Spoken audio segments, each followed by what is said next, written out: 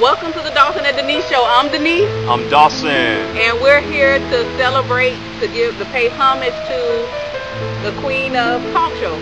The queen of media, basically. Yeah, she run it. Yeah.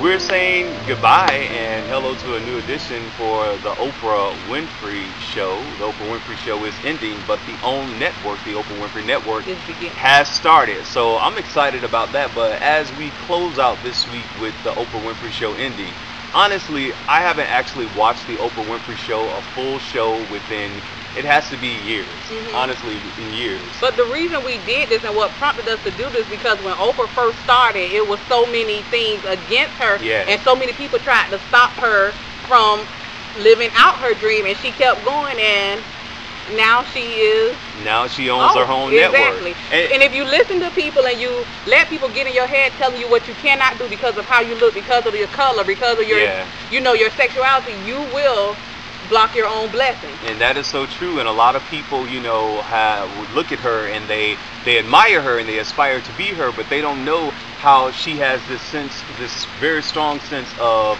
self-knowingness, knowing authentically who you are. And I think that's what we all honor so much about her, is that when you find a person who knows authentically who they are, they don't need your criticisms, your accolade, your opinions.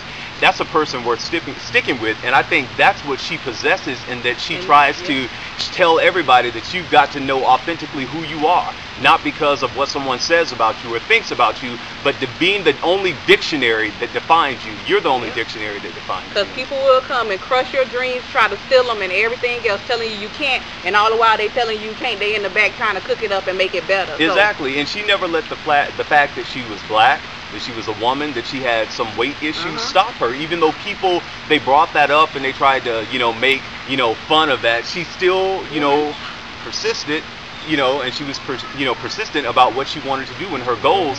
And I think that's, monumental. And one of the things I was thinking about is, like, when I was in high school, how I would do like a bunch of, presentations, and I would always have the time when I would do video presentations.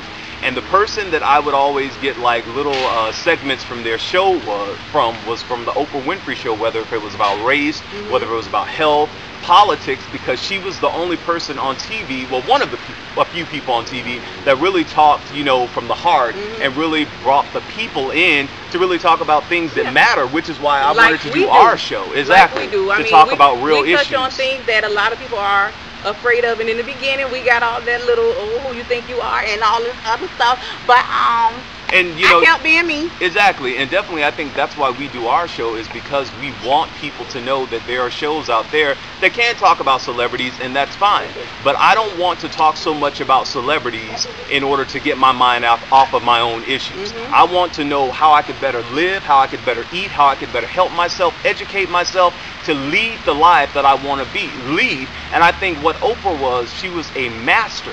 And what masters do is they teach other people how to master their own lives, instead of being on a slave mentality where you're slaving for everybody, trying to be what everybody wants you to be. Once you become a master of your own life and your own destiny, you teach other people how to master their own lives and how to lead their own lives. And I think that's what I get from her. That's what I've gotten from her through the years. And me too. And that was one of the things that I did admire them. It wasn't the money, it wasn't the fame, it was the ability to give back, to touch people in such a way that is just phenomenal, and that's what I love about her. And great people empower people. Great people remind people or empower people to let them know that they can be great too. And I think that's why so many people are paying homage to her, because this wasn't a person that made you feel sorry for yourself.